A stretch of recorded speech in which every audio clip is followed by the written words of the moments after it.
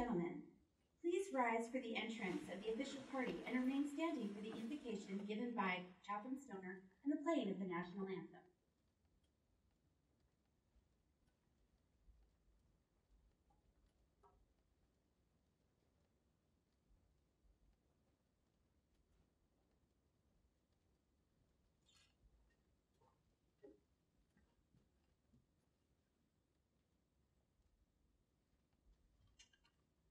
If you're willing, will you bow your heads in prayer with me this morning?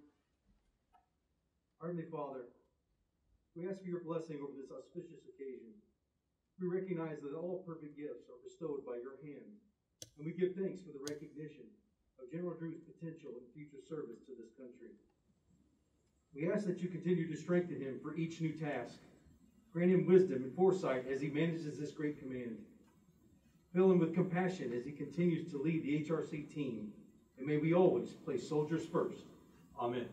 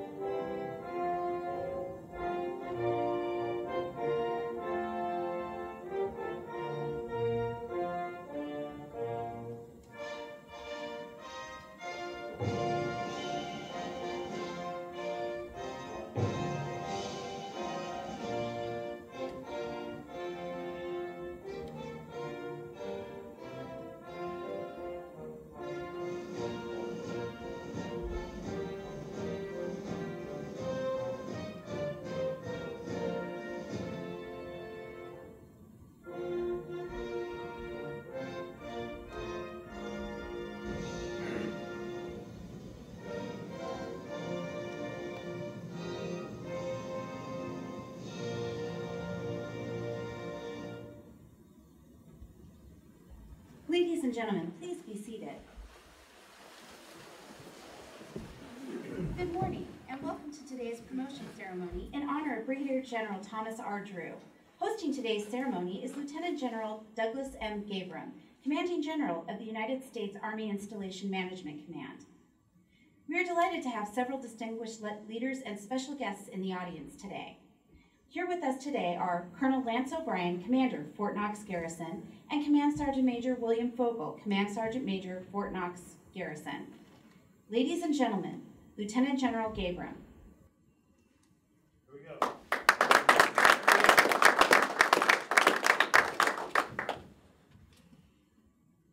right, everybody loosen up. Look around, scan the room here. Okay, let me get my props out. I was telling Tom earlier, I would be kind of in the center of the room, winging this a little bit because I really don't have to because I've known Tom for so long, but I do have some props and I want to make sure I don't forget anybody as we talk about some special family members here, so just bear with me as I get set. And we also, can you hear me in the back? And are we getting out, streaming? Okay. Because we also have some special guests that I want to make sure I include. So, first off, y'all look really nervous and tight. I know we're spread at 6 feet here, just for the record, so everybody understands. But really, I want everybody to relax for a second. I promise I'm not going to be too long, but this is very, very special to me. I'm extremely humbled to be here and to be asked by the Drew family to share in this really sacred event. So I want to start out. I'm going to go down the list. Tom's probably going to do it, but I'm also going to do it. And I want to mention some really special family members.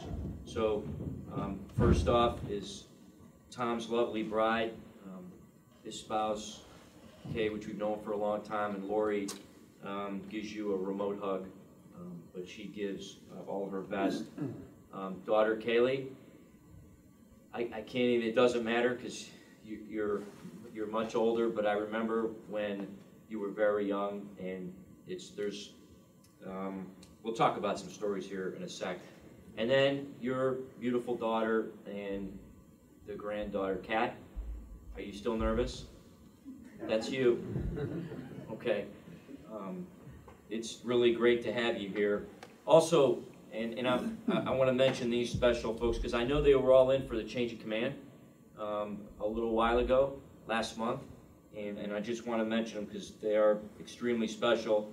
And that's Tom's father, Lieutenant Colonel retired Joe Drew, his stepmother Jan Drew, his brother Todd, his sister-in-law Lynn Taylor, his uncle Lieutenant Colonel retired Fred Drew, and nieces and nephews Kate, Scott, and Tyler. So I hope the stream is good. I hope you're seeing this, and I just want to say thank you for everything that you've done for the Drew family, because it is a team effort.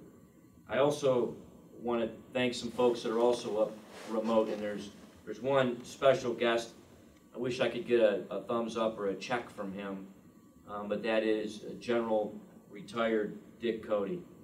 And General Retired Dick Cody is kind of like a second father to Tom and I, because if you really want to know where it all started, and one of the primary reasons that we're standing here today, it's because of General Dick Cody's leadership when it was Lieutenant Drew and Captain Drew, and then all the guidance throughout our career. So, sir, I just want to say thanks to you, and I promise we'll tell the PG-13 version today.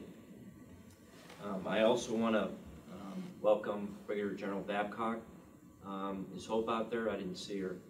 Hope Ramsey. Special duty. Special, yep.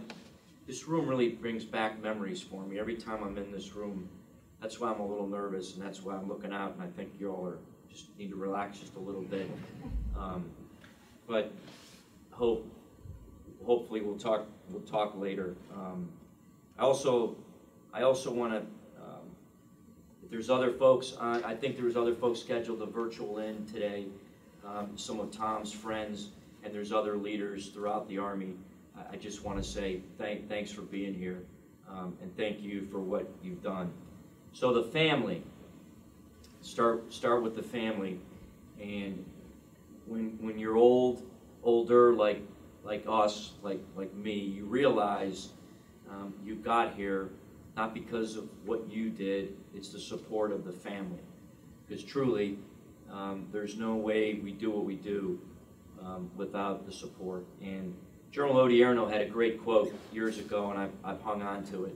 And I think it summarizes the importance of our families. And it goes like this: the strength of our nation is our Army. Some of you are nodding your heads, you've heard this. The strength of our Army is our soldiers, but the strength of our soldiers is our families. So that is what defines Tom Drew's family. So Tom, I just want to thank you and the Drew team for all the support and the service and the sacrifice that you've given to our Army over many, many years. So the Army, as you know, is about people. It's not a slogan. It really is. And when you look back on a career, when you reflect, you understand, and I know it's our number one priority is people, but it's always been that way. It's always been that way, and it always will be that way. So how special is it, and I'll get to this as I read from the Bibles here in a second, that Tom Drew will command Human Resource Command. I can't think of a better leader of character and commitment, and I'll go on and on here in a minute, to do that job. We've realized that the most effective weapon really to deploy against any adversary, no matter how great the technology is an effective leader. And leader development is what we do. So as you all know, many of you may not know, for about the last year, Tom has been the leader of the Army, posted at the intersection of these two huge aspects of our Army, taking care of our people and identifying leaders to develop them. First is the military deputy of the Army's Talent Management Task Force, and then as the director. So Tom's chartered the Army's course through extraordinary times. So that's over just the past couple years. But what a lot of you don't know, and I hope you had a chance to look at Tom's bio. It's like about 10 pages. But it's really incredible because it's not like any other. What's not on there, you'll see he was commissioned in 1989, so just by Ohio math, it's a 32 years, but what you don't see is his enlisted and his warrant officer time. So you can add that up, and I think we're over, I don't know, 50 or so. No, bad math, but it's a long time. So whether you're talking about one of his 13 combat tours, earning multiple air medals with the device, that's Valor, and a Distinguished Flying Cross, or as the DCG, the Deputy Commanding General of SOCOM, or here at the Talent Management Task Force. What an incredible career. Tom isn't your, quote, ordinary officer. This journey for us, and the reason I'm honored to stand here, it started in 1989. That's 32 years ago. And again, it was Lieutenant Drew and Captain Gabriel. And it all started, he was my platoon leader in Desert Shield, Desert Storm. There's a couple pictures, and again, we're going to use props here. Tom has this picture. I know it might be a little hard to see, but he gave this to me, and that's a Tom Drew with hair. Look at that. And that's a Doug Gabriel with Ray-Bans with a mustache. And it wasn't Tom Cruise. It was not Top Gun. And our company call sign was the Bearcats. We were part of the No Mercy Battalion.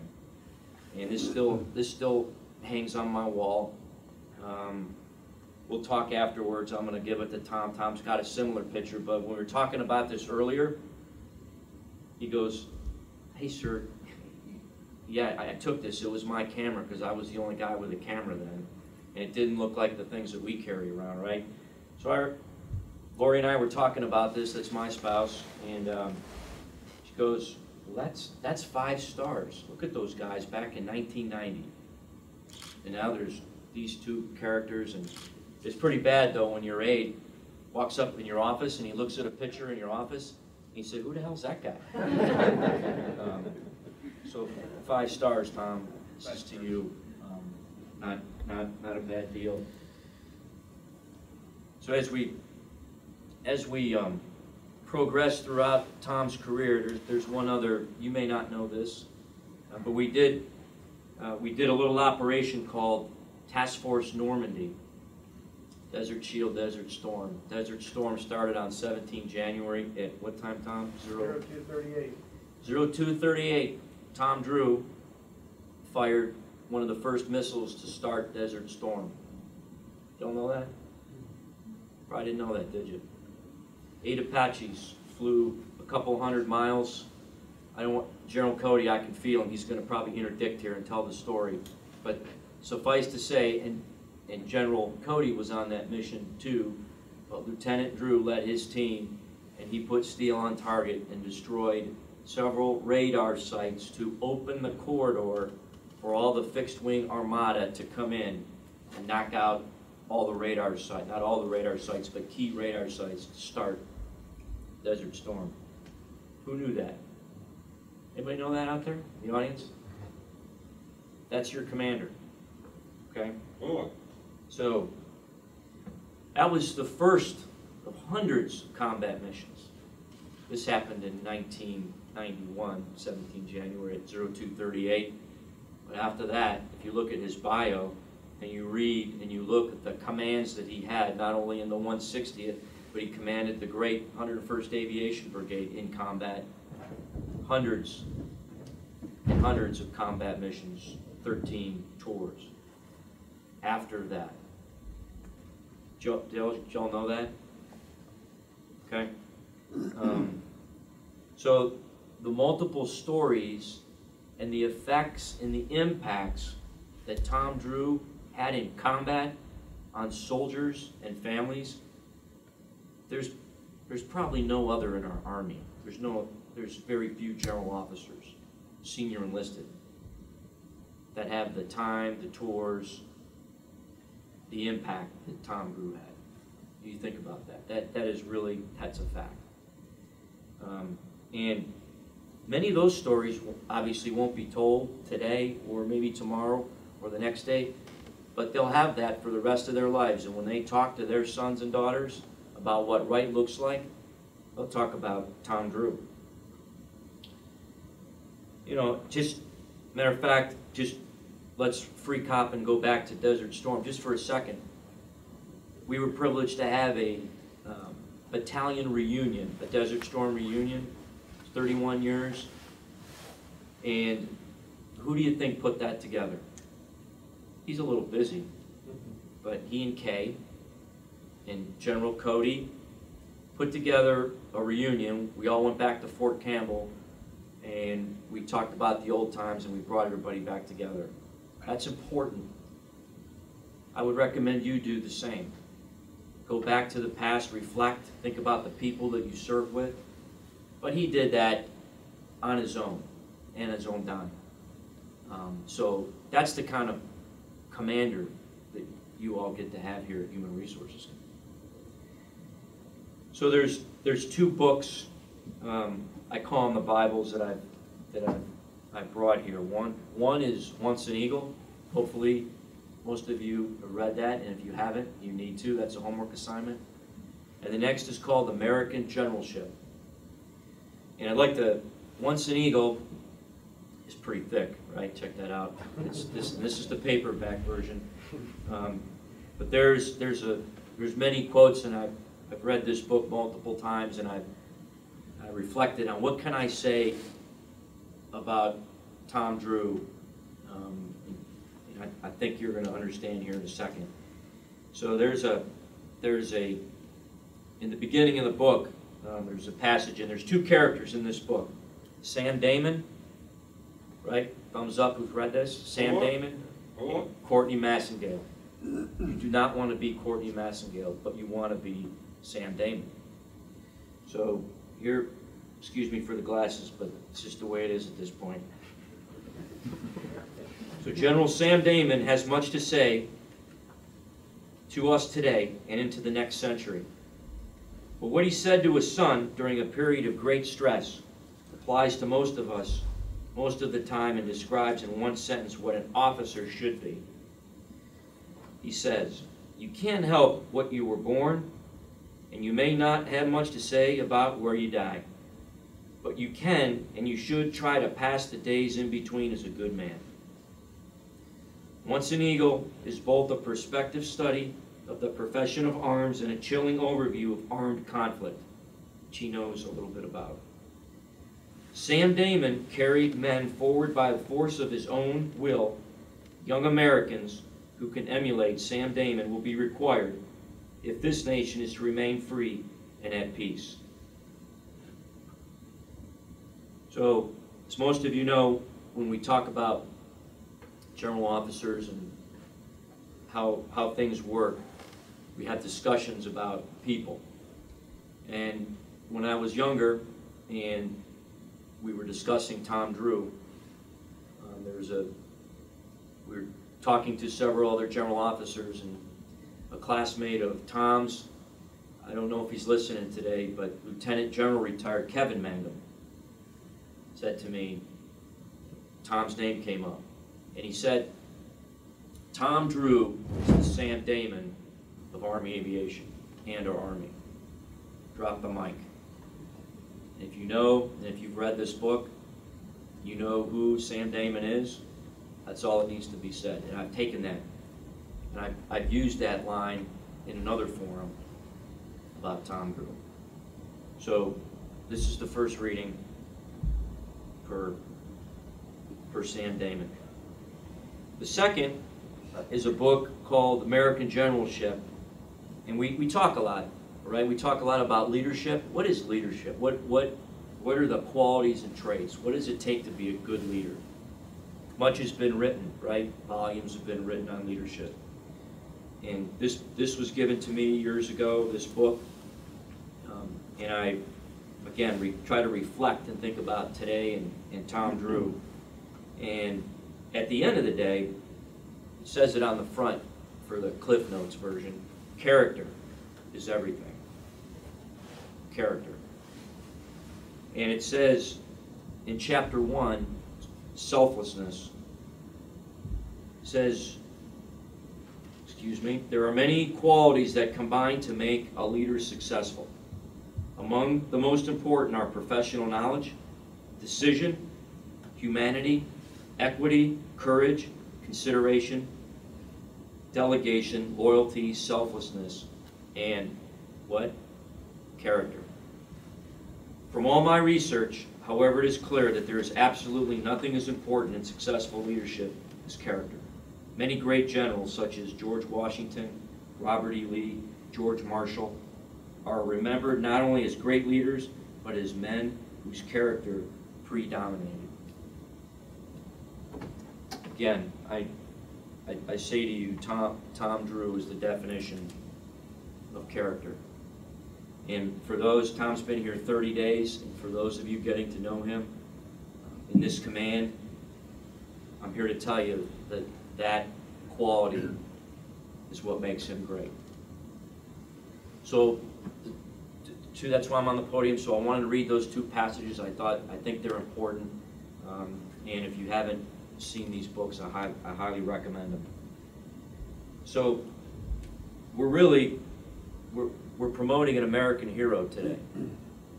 And I hope, even though we have a small audience here, there's folks on the virtual side, and we wanted to do this, frankly, a month ago, and Tom didn't really want to do this. Kay knows that, because that's how humble he is. But this is something we must do, and we must do it right. And frankly, there's not going to be another Tom Drew. Okay? So you all need to be really, when you think about today, when you think about the leadership that you're all about to gain, you need to understand how lucky you are. Okay? So I'm extremely proud to be here today. A lot of emotion, not only with me, but there's a bunch of people kind of in the background that wanted to be here, that couldn't be here. I'm getting texts like last night and the day before, and a couple of our old friends are like, "Hey, sir, you got to carry the message. You got to do it right." I said, "Man, that's a big task. I'll give it my best." Because we all know, the folks that have served with Tom and they've known him, we all know the deal. But all of you out there that haven't served with Major General Tom Drew, you're pretty lucky. You really are. So you need to learn every day. You need to ask and learn and watch and listen, because you will see character. You will see the Army values, how people should live them. So I think you're all really lucky to be in this leadership factory here in HRC and have Tom leading you.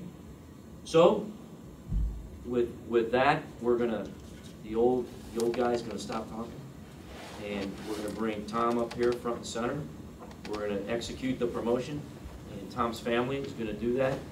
I'm gonna step off to the rear. I think we're gonna do an oath of office here. And the oath is, I'm gonna pull out my card. I was telling Tom earlier, I really do know the oath, but here's what happened in full transparency.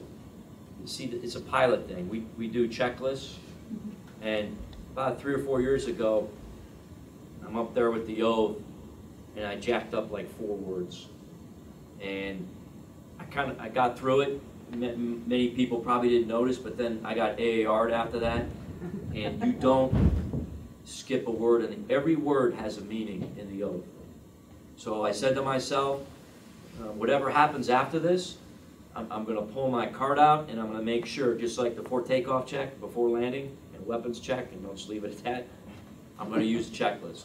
So I just want to pre-warn you that's how we're going to roll, and that's my reasoning. So I'll hand it back to the great narrator. I'll clear my stuff here. You got it.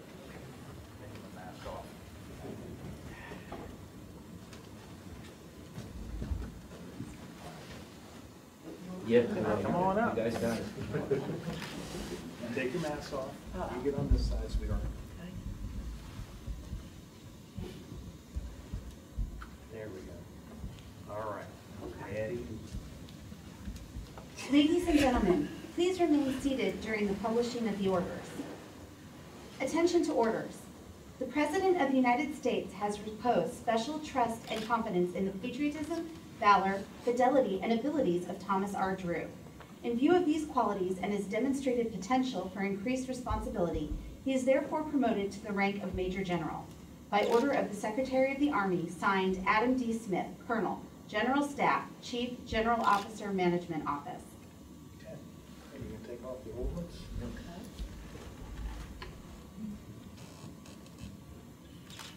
And we did a modified rehearsal, so we'll see how this goes.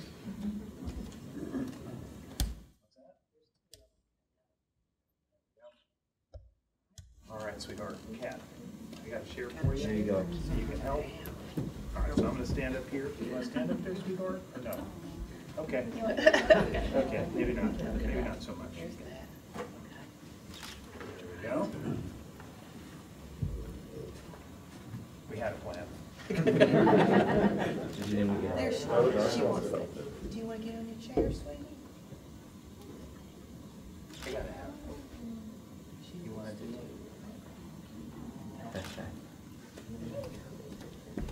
Thank you, sweetie. You get it?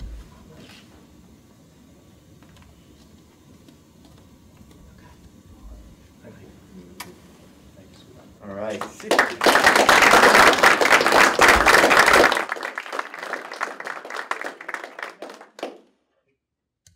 Are we doing the flag now or the oath or what? The oath. That's what I thought. All right, so see, I'm tracking. All right. During promotion ceremonies, it is customary for the newly promoted officers to reaffirm their oath of office. At this time, Lieutenant General Gabriel will administer the oath of office. I state your full name, I, Thomas Ray Drew, having been appointed an officer in the Army of the United States, having been appointed an officer in the Army of the United States, in the grade of Major General, in the grade of Major General, do solemnly swear do solemnly swear that I will support and defend the Constitution that I will support and defend the Constitution of the United States of the United States against all enemies, foreign and domestic, against all enemies, foreign and domestic, that I will bear true faith and allegiance to the same, that I will bear true faith and allegiance to the same, that I take this obligation freely, that I take this obligation freely, without any mental reservation without any mental reservation or purpose of evasion, or purpose of evasion, and that I will well and faithfully that I will well and faithfully discharge the duties of the office discharge the duties of the office about which I am about to enter, upon which I'm about to enter, so help me God. so help me God. Thanks, sir.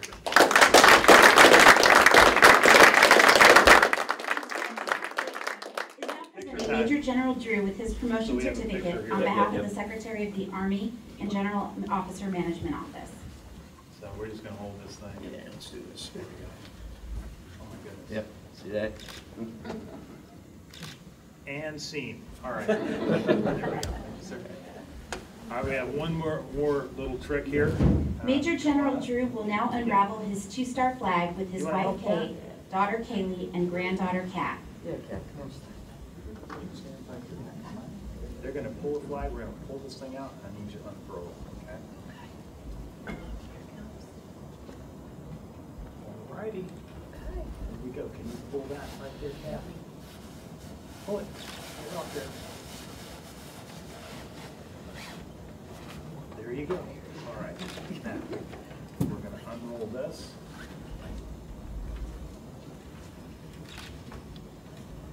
See, that's my new flag. All right, we're good.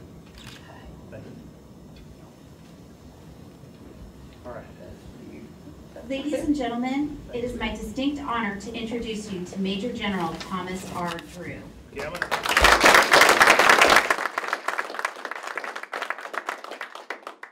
try to stay here if, and we got the sound, we're still good. All right, first off, thanks everybody that's out there in the virtual world and that came here today. And I know COVID limits how we're sitting here and all the rest of that stuff. But I do have a few people to thank here for being here and then being part of my career. If you know me, you know that this thing, being promoted, is not a big thing to me. You know, my job didn't change, my mission from the chief didn't change, it's just my rank. But the reason this is important is because it gives me an opportunity to thank those who put me here. Because I didn't get, just like General Gabriel said, I didn't get here by myself. A lot of people helped me along the way, and I'd like to recognize them. First off, I know we already mentioned General Cody, but you know, as you're a young officer, a young soldier, you know, your first initial leaders, if they're really good and you emulate that, you will do very well. And we had, you know, the John Wayne of Army Aviation as our battalion commander, and we went off to war, you know, and that was a tough environment. You know, 140 degrees on the ramp, the skin of the aircraft so hot you couldn't touch it without your gloves on. And yet we did it every day, every night during that whole tour because of his leadership, his servant leadership. He showed us how to do it, and he did it every day. So it was real easy for folks like me and my folks to get out there and do the same thing. If the old man can do it, we can do it too. And right there during that time was General Gabriel. I've known General Gabriel since he was a lieutenant. I was a warrant officer. And even back then at Fort Hood, you know, it was something special. He's very charismatic. He has a great way of dealing individually with everybody. It's not one size fits all, because we had a cast of characters in Desert Storm, but we all lived in a garage, we lived in tents, we lived in the sand with no tents. He was the reason that company stayed together, stayed mission focused, sleeping on the top of a hut on the Kuwaiti border with dead sheep everywhere that had died of anthrax, with a Prick 77 ready to go north. Now, go do that for a week without a break. You know, that takes some leadership, and it was all him. Even though I was platoon leader, he was there with us, and he was the one giving orders. But your example, sir, you and Lori, your sacrifice for the country, you know, people just don't understand. I know I've said it to some of you before. It's hard for people who aren't in the military or a military family to understand sacrifice. People think they sacrifice, they have no idea. Especially if you have a family, and you look at how many combat stripes General Gabriel has. You know, for those of you who don't understand how that works, that's 6 months in combat for every stripe on your sleeve. So he's got a son and daughter that have grown up with him deploying. Think about all the birthdays, the Christmases, all those things that you miss in a child's life.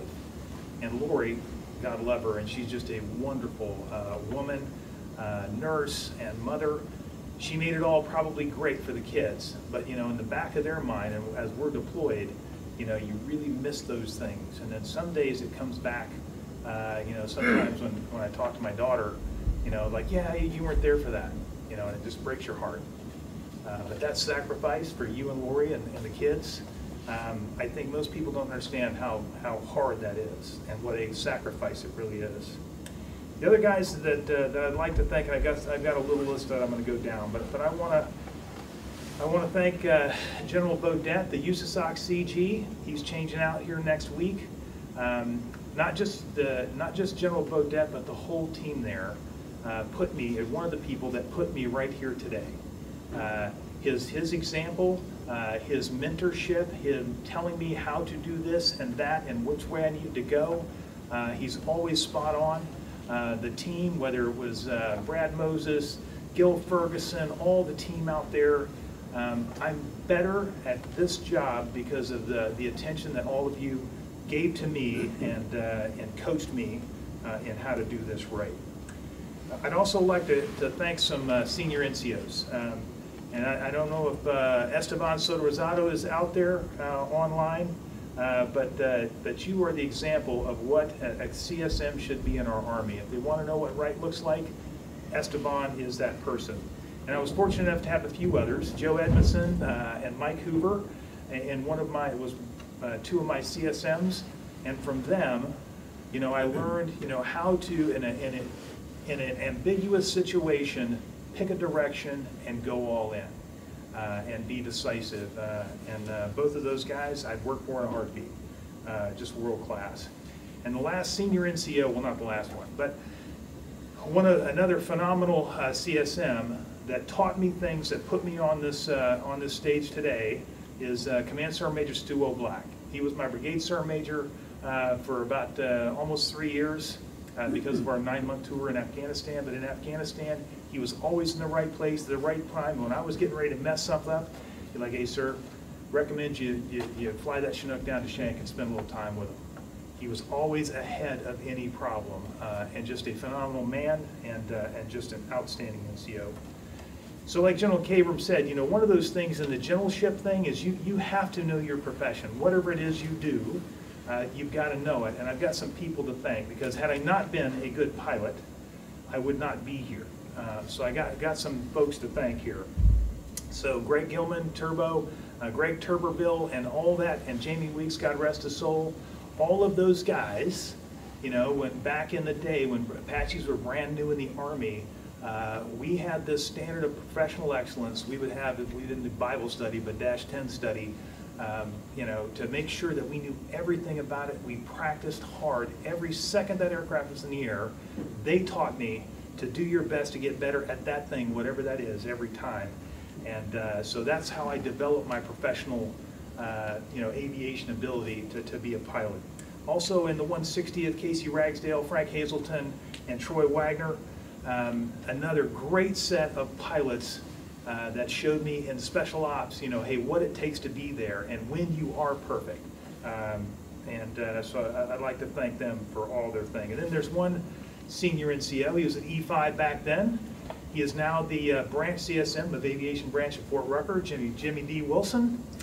He was with me, him and Red Hubbard, on some extremely arduous missions, not always hazardous, but arduous missions during the invasion of Iraq in '03. I mean, imagine, you know, taking off, lifting off, and not touching the ground for 10 hours in the middle of the night.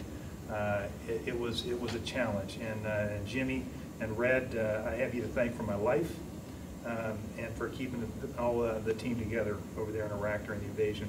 And one final one. So one of our teammates here at HRC, and he's kind of taking a break right now and teleworking, but you probably wouldn't know it if you ever met him, but Command Sergeant Major Mike Telesco was diagnosed with cancer. He went through chemo, he went through radiation. His last little bout of radiation, which ended last week, kind of tore him up pretty good, and he's recovering from that, but he's done with all that. And you probably wouldn't know that he had cancer because he was here every day with a smile on his face, out there, and it's as if nothing changed. And Mike and I were in special ops together overseas in Iraq. You pick the crazy place, and everywhere he was, he had such a positive attitude, even when it was hard. Aircraft shot down. We got people out there. They're under fire. Mike and his ability to get the team, he knows what we got to do, get them all together, pump them up, let's go out there and kick their ass.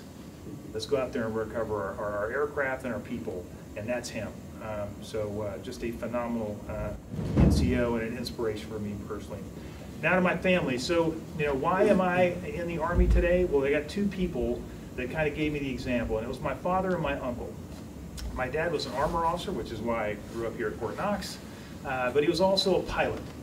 And when I was young, he came back from Vietnam the first time, and I was 3 years old, and you see, and I can remember, believe it or not, when I was 3, and seeing him flying Hueys and all these aircraft, it's like, that's what I want to do. He goes back to Vietnam as an aviation major, back then, that's when you were a company commander.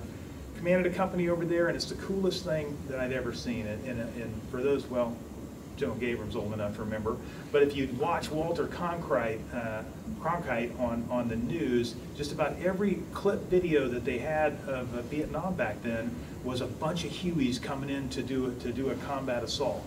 You know, I knew my dad was out there doing that.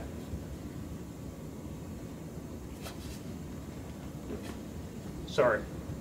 And I wanted to be just like it. So, Dad, thanks. My Uncle Fred, Fast Freddy. Some of you met him at the Change Command. He probably has the best life of anybody I've ever met. Why is it good for Fast Freddy? Because he makes it that way.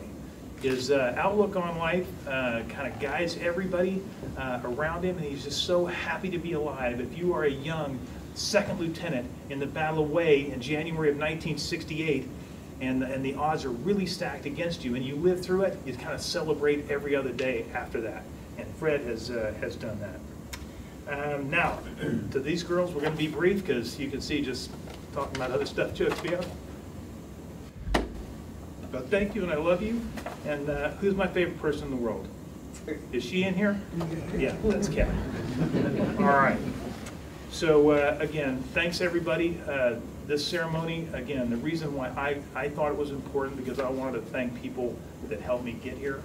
And I appreciate everybody attending, but especially General Gabriel, lifelong friend, commander, Bearcat 6, Bearcat 1-6, now a Major General, so thank you. Thanks, everybody.